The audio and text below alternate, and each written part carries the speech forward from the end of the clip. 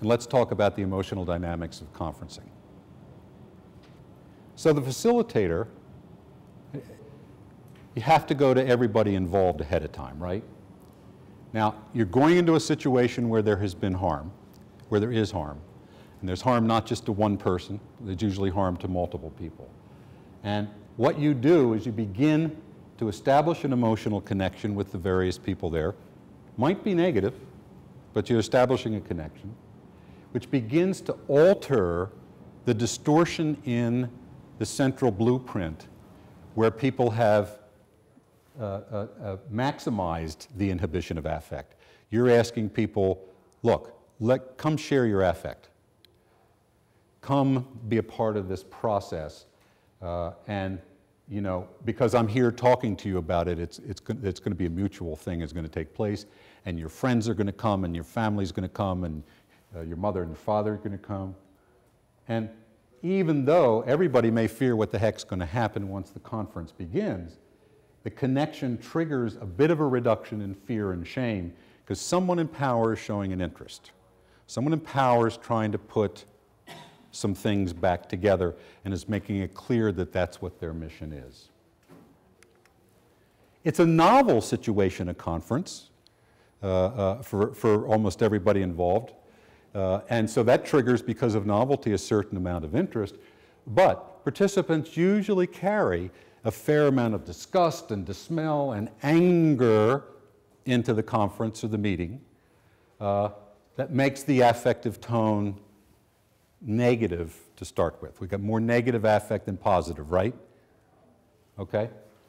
Face-to-face contact, of course, increases shame and fear of shame, especially because of our socialization scripts, which say we're not supposed to show affect. So when I go there and I'm really upset, what am I going to say? Am I really going to be able to say anything? And people are going to see me. People are going to see my reactions. And so the intensity of both positive and negative affect is increased by the process of conferencing. And everyone's scripts are challenged. And it's a little more powerful than trying to put on your left sock tomorrow first, Jeff. I've been running an experiment for the past 6 decades. I reached Medicare age in the States yesterday. I have my card to prove it. And for those 6 decades, I've been running an experiment. Has anybody here not been on an airplane with a crying baby? My experiment is a success. Because each affect is an analog of the pattern of its stimulus, and it's then amplified, and the response is an analog of the stimulus, then all of our responses are another stimulus of the same affect. Of the crying baby, and next thing you know, we're in distress, aren't we? Okay? So this is called affective resonance. Responses are stimuli and trigger the same affect in the observer.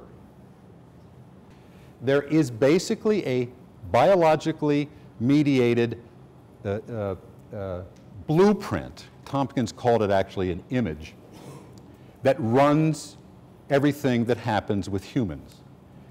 This is called the central blueprint, and it's the motivational wiring diagram that says basically, because of this, we want to maximize positive affect, minimize negative affect, minimize the inhibition of affect, in other words, be aware.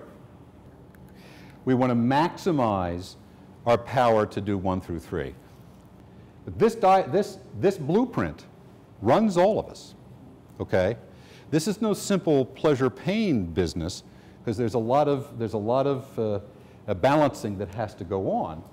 And a mental and emotional health of individuals, pairs, families, communities is maintained when the 4 rules of the central blueprint are followed in a balanced pattern. If you get too far off to just maximizing positive affect because something is causing you trouble, or you get too far off and I just got to minimize negative affect and you never go out of the house because something is causing you trouble, then you're out of balance.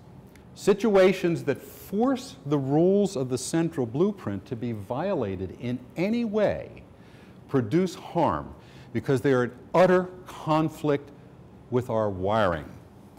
And our wiring runs every other part of our body. So we develop these scripts run by the rules of the central blueprint that motivate us to desire emotional connection with people.